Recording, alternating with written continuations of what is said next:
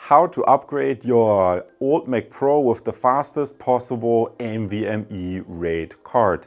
Guys, welcome back to my channel. As you maybe have seen some of my other videos, I did quite a few upgrades in this Mac Pro already. For example, earlier this year I did the Samsung NVMe upgrade because obviously Apple has released a new BIOS that supported the NVMe boot, and back then I just used a simple $30 PCIe card. However, what I found out is that the NVMe actually uses PCIe 3.0. So that means when you're using the 4-lane adapter card, the data goes from the PCIe 3.0 4-lane NVMe to this adapter card, which obviously is also 4-lane, and then goes into the PCIe 2.0 in the Mac Pro, and that obviously won't give you the full speed that the NVMe is capable of, simply because PCIe 2.0 cannot transfer the same amount of data than PCIe 3.0. Who would have thought? And to illustrate this a little bit more, up here at the top point, you see the data rate of 4 lanes of PCIe 3.0. That's basically what the NVMe, from a PCIe 3.0 standpoint, should be capable of. Obviously, that can vary a little bit, but the PCIe 2.0 has a different encoding. I think it's an 8-bit, 10-bit encoding. So that means if you have 20 gigatransfers on PCIe 2.0, you actually have to subtract 20%. So that perfectly explains that when you're using this NVMe with a normal adapter card, the PCIe 3.0 signal gets down to PCIe 2.0, and you just get, I think, a maximum of 1,600 megabits per second. Guys, you know what I mean. So that's what I tested in the last video, as you have may seen. Essentially, even if you don't use the RAID card, it's still approximately 3 times as fast as a normal SSD. But with the RAID card, you should be able to unlock the full speed, simply because you can put up to 4 NVMe's on that RAID card. And what the RAID card basically does, it takes the data from the NVMe, sends it to a PCIe switch, and then the PCIe switch spreads it to multiple lanes. So in essence, I will show this to you in a second. When we install the card, first we're going to do the unboxing in part 2A, then in part 2B we're going to do the install, and then in part 3 we're going to do the speed test. You can always use the slider or the navigation in the video description below if you're in a hurry. So what that card basically does, it takes the signal from the PCIe 3.0 signal, sends it to the PCIe switch, and then, for example, this NVMe right here, instead of being limited to 4 lanes PCIe 2.0, it spreads it to 8 lanes PCIe 2.0. Therefore, I can get a different speed. So let's list the speeds right here. So you can see, first up is the 2 lanes PCIe 2.0, and the second is the 8 lanes PCIe 2.0, and that would be 16 lanes PCIe 2.0. So you can utilize a much faster speed. And with that, I have introduced the project to you. Guys, awesome for tuning in. Obviously, you can watch my other Mac Pro upgrade videos as well. But right now, why don't we just get rolling with the unboxing and then jump to the install. So let's get started. Now guys, let's have a closer look at the Sonnet Fusion card for the NVMe SSDs. So let's open this up. First you find the manual, which I'm going to show you in a second, maybe a little bit closer, when we install the NVMe's. And here, very well packaged, the card itself. Let's quickly pull this out. And as you can see, the card is quite long. So let's see in a second how this fits. Maybe I'll show you a few close-up shots from the front and the back. You see it has this active cooling right here. So that's something I immediately noticed when looking at the pictures online, that Sonnet seems to have done a really good job with the active cooling, and there's also a passive cooling element behind here, and it's all metal construction, so that really should keep your NVMe's really nice and cool. And yeah, you can put up to 4 NVMe drives in here, and then the PCIe Express switch translates this to these lanes. And one thing I also did read up a little bit, if you have the Mac Pro 4.1 or 5.1, I have the manually flashed 4.1, so it's a 5.1. This should also carry over to the new Mac Pro that comes out in September. So if you're planning to buy the new Mac Pro 7.1, that card. You can take this card and put it into your new system. So that's very nice. And as you can see here in the PCB, here are the lines that carry the data to the PCIe switch, like I explained in the beginning, and that gives you, if you have a PCIe 3.0, 4 lanes in here, and then it splits it to 8 lanes, PCIe 2.0. So that's very nice. That's the miracle of PCIe switches. It makes the new PCIe 3.0 components accessible even if you only have the old PCIe 2.0 system. And yeah guys, I rearranged the shot and prepped the card. I took a Phillips screwdriver and looked into the manual. Let me quick zoom in for you a little bit here so that you can see that a little bit better, because there are basically 4 Phillips screws that you have to loosen first, 1, 2, and then 3, 4 to get to the cooling element. So let me quickly take these screws off. Now guys, I jumped ahead a little bit. After you loosen those 4 Phillips screws, you can take this protective metal cover off. Works very nicely.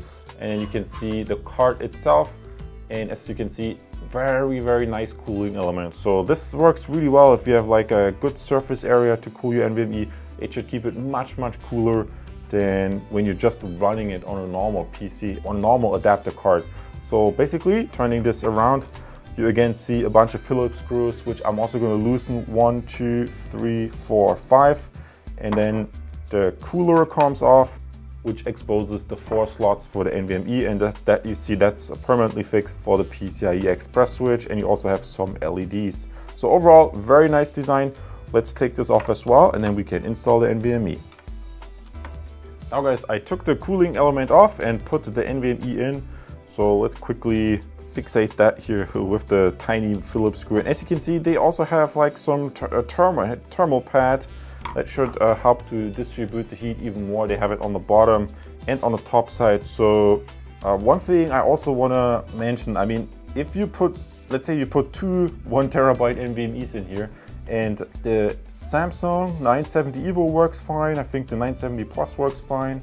I can put a list with the NVMe's that should work below the video, but I think someone mentioned the 970 Plus or something it's called, that didn't work. So you want to be a little bit cautious. Maybe I think Sonnet also has a list on the web page which they tested this with. And yeah, I mean, if you were just using your old Mac Pro for occasional video editing, you're probably also going to be fine with the normal NVMe adapter card. So I think this is really for people who want the maximum speed. Let's say you edit 4K video in HDR, or you want to edit HDR content. Let's say you have really big 4K files.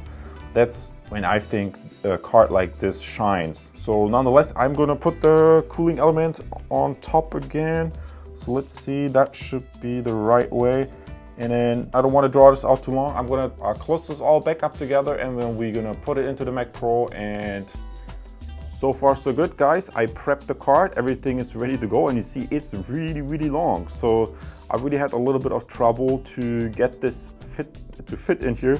So I took the cooler off, and yeah, you can pick, because it's a 16-lane card, you can pick the bottom slot or the second slot. So obviously you can put the graphics card in the bottom as well, but for me I choose this configuration. So let's carefully slide this in, and once you've done that, as you can see here, I carefully took the cooler out right here, because I really had problems wiggling this in. So for me it was a little bit easier to take the cooler out and then slide it back in. So let me quickly do that and then fix that down here, and then we should be ready to do the performance test. Guys, I obviously will show you the before and after. So that's it. So it slides into place, the card is installed. So let's do the performance check. Now guys, moment of truth. I'm gonna push the button and start up the Mac Pro.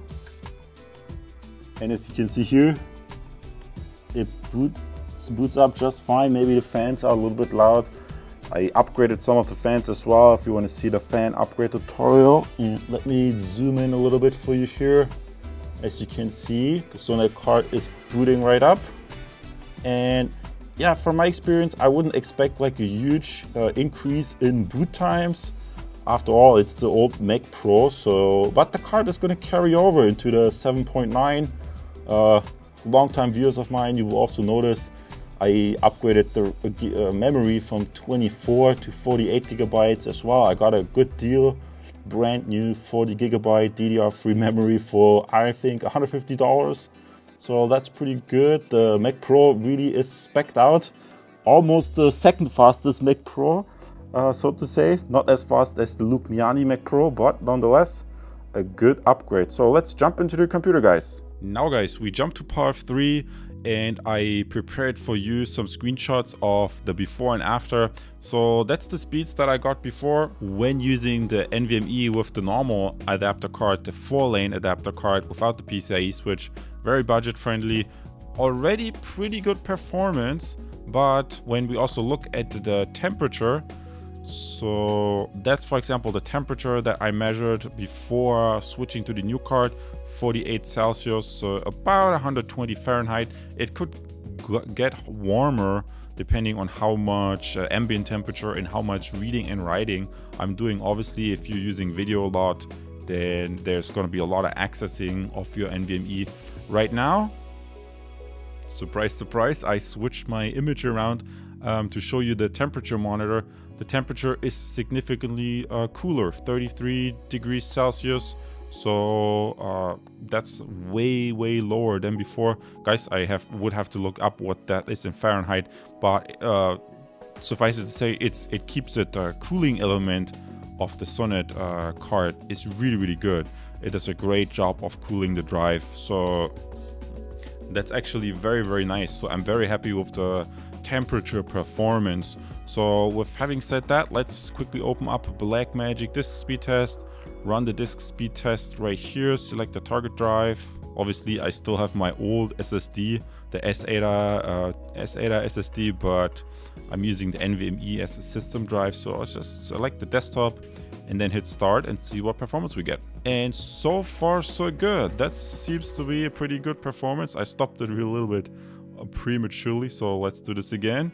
And yeah, almost 2.5 write and 2.8 read. So that goes to show that this adapter card with the PCIe switch really brings way more performance than just using the normal adapter card, about 1,000 more. So obviously you're probably only going to need that if you're editing data hungry ProRes footage. That's what you probably would use, ProRes, if you're on a Mac Pro. Every video editor loves ProRes.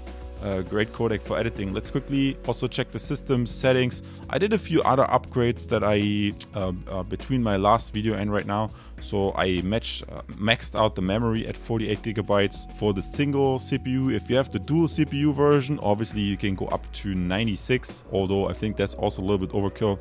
And also the CPU, instead of using the 3.06, I now have the maximum one. Although I have to say, you don't have to put the highest CPU in here, so that's not necessarily giving you a huge speed increase, but it's nice to have nonetheless if you can find it used and get a good deal. But guys, I digress. Let's quickly go system report, and then when we look in the PCI section, you can clearly see that it's detected in slot 1, and it shows link width of 4 and 8 gigatransfers. So that's actually kind of interesting. Maybe it's the internal NVMe, but basically what's happening, the PCIe 3.0 gets translated via the PCIe switch on the RAID card to, I think, 8 lanes PCIe 2.0, and that's what gives you the faster speed. So all in all, really nice upgrade if you're doing data hungry video editing on your old Mac Pro, and also very nice because it will carry over to the new Mac Pro 7.1. So that's pretty terrific. Guys, let's jump out of the computer again to the part 4 summary and conclusion. Terrific, guys. This concludes the final upgrade of the Mac Pro 4.1 and 5.1. Like I told you, I did a bunch of videos already. Maybe I'm going to show this to you in a sidecar, and you can see I collected quite a list of all the parts that I upgraded step by step. And yeah, I think this concludes. This is the last video in the series. Unless you still know something that I could put in here, then let me know in the comments below. Obviously, a Vega card maybe is a little bit overkill for such an old Mac Pro, but I mean, you could even do, if you run Windows on this, which I'm not a big fan of, you could do gaming. I tested it once.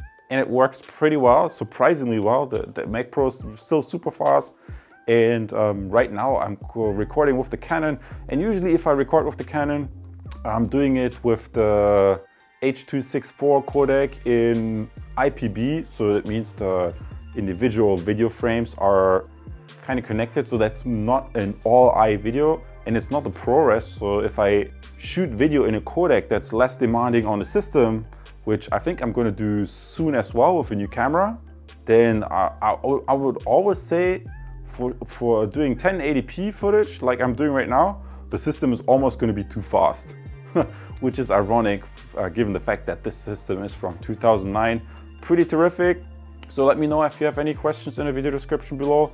I can't think of anything else other than I've come a long way since I got this approximately about a year ago, and I couldn't be happier. Maybe in September, or no, I know in September, when the new Mac Pro, the 7.1 comes out, I'm just gonna head to the Apple store and check out the other one and see what kind of performance that gets. Although I think almost the new Mac Pro 7.1 is probably going to be almost too fast, so maybe I put off that purchase. But that has nothing to do with upgrading the Mac Pro right here. I'm digressing, guys. So let's wrap this up. I see you as a subscriber in the next video. Awesome for tuning in, and shout out to all other Mac Pro users. I think this is a great machine still after so many years.